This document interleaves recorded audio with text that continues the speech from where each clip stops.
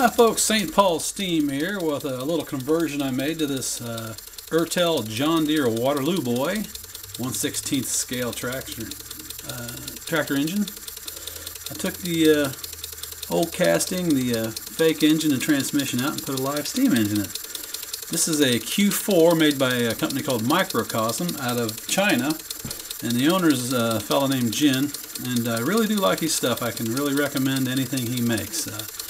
He's a very reputable seller there in China. As you can see, this is running along real nicely.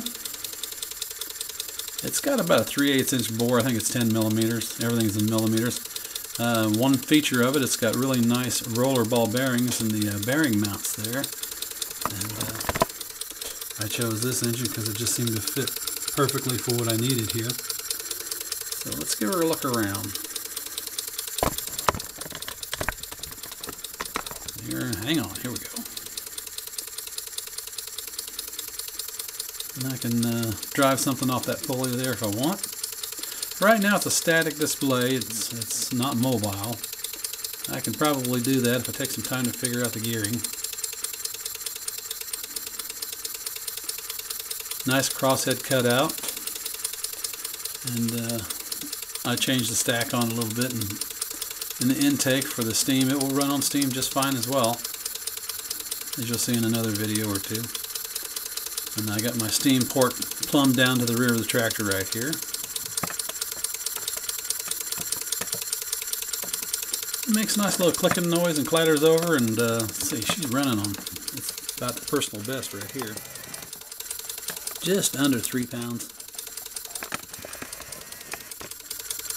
And it's got a few hours on it. And I'm really happy with it. It's different.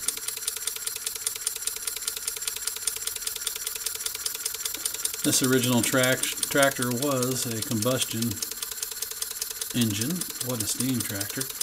But it lent itself real well with the platform, and this is a precision model, so everything pretty much unscrewed, unbolted.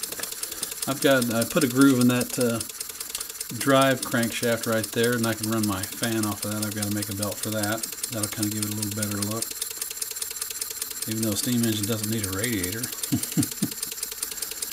But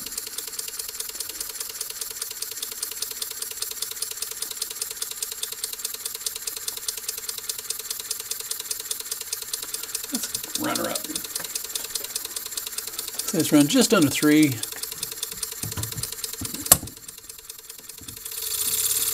There's 5,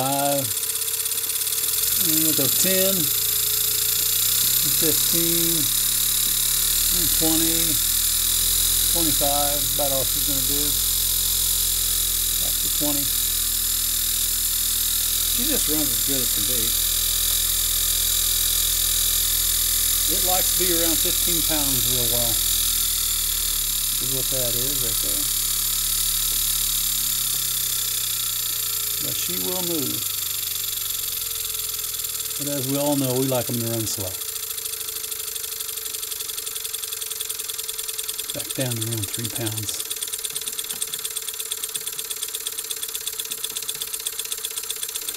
And for a single cylinder, it's remarkably self-starting. It wants to start on its own.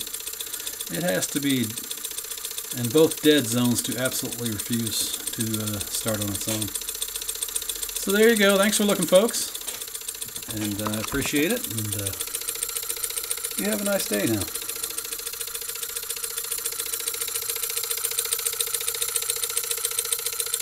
Bye now.